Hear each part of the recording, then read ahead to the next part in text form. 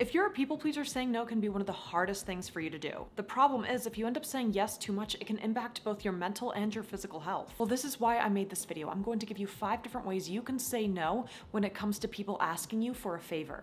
Hi, my name's Angelica. I'm a master certified life coach, a certified relationship coach, and I'm the author of this popular toxic relationship book you can find on Amazon. This video is going to be short and sweet, so let's go ahead and hop right into those 5 different ways you can say no. Number 1, thank you for asking me to help you. I just have so much on my plate right now, so I can't. Number 2, I wish I could help you, but I just don't have the time right now. Number 3, if I was in a different place with my mental health, I would. But I've been feeling really overwhelmed and I need to take some time for myself in order to recharge. Number 4, that was really sweet of you to ask, but I'm just not in a place to be able to do that right now. I just have too much on my plate right now and I need to be able to take my day off in order to recharge for the sake of my mental health. Number 5, I would absolutely love to if I was able to, but I'm just not there right now. I have a lot going on in my life and I need to take care of those things first. Now I want to hear from you. What are some things you struggle with when it comes to people pleasing?